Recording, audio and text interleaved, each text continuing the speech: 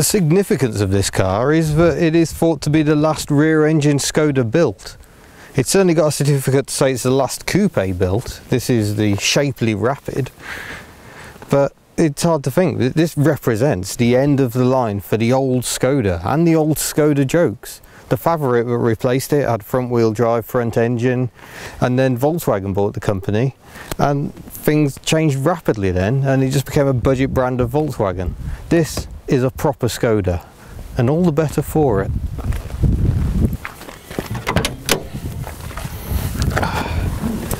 Inside it's all quite spacious, but there's a lot of wheel arch intrusion that throws the pedals over towards the middle of the car, so they're very offset and there's nowhere for your clutch to rest. The driving position does feel a bit odd. My arms are very extended, but the pedals are still quite sort of crushed up. But I mean, the gear lever, it's like that in a coach. It's got an enormous travel on it. It's all very jolly though, and even though the plastics in here are horrible, this reflects very badly in the windscreen. It feels different. It certainly doesn't feel like a slightly cheaper Volkswagen.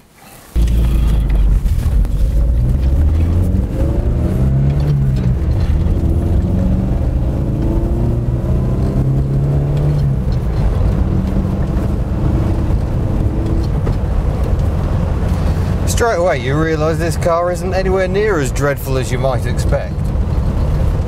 Skoda's reputation was always pretty terrible, and yes, there's the odd build quality issue and these aren't the finest materials in the world, but the truth is the car actually drives very well, and they were hugely popular with their customers. People who actually find them were very reliable. I mean, this gear change does take some getting used to, allied to the strange pedal position. And it never at any point feels like a car you really want to hustle. But, I mean, it's putting a smile on my face. I'm finding this very jolly. And the truth is, you kind of forget that it's rear engine. It's very quiet because all the noise is back there.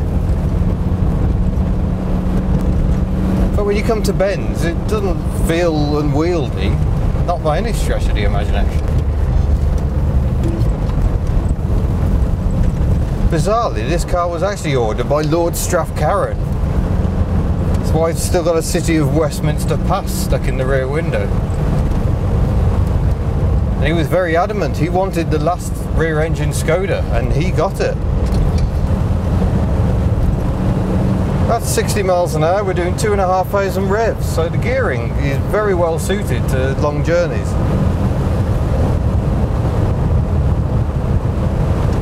It's only done 42,000 miles from new, and the current owner has that dilemma.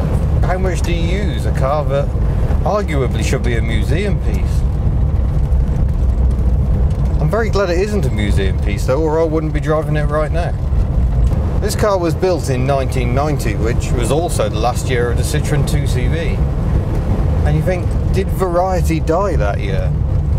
Goodbye rear-engine Skoda, goodbye Citroën 2CV. Everything started to become a facsimile of everything else from that point on. So she goes up this hill. This is a proper big one. With just over 50 brake horsepower. Not the most powerful of engines, but we're going well enough. Come up to the hairpin, downshift to second. In we go. No drama, we're around.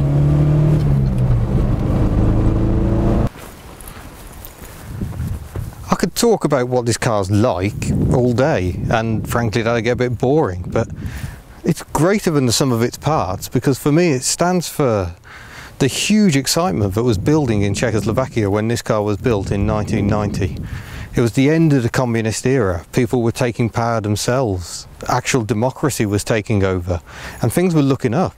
I mean, this car is built very well.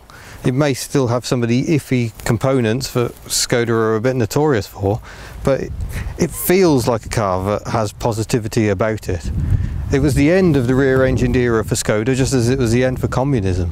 Front-wheel drive, actual advances were taking over. And for me, that's hugely significant. Sometimes cars are more than just a car. They represent something a whole lot more, and that's definitely true with the rear engine Skodas. I've been honoured to have a go in this one, and I hope you've enjoyed it too. See you next time.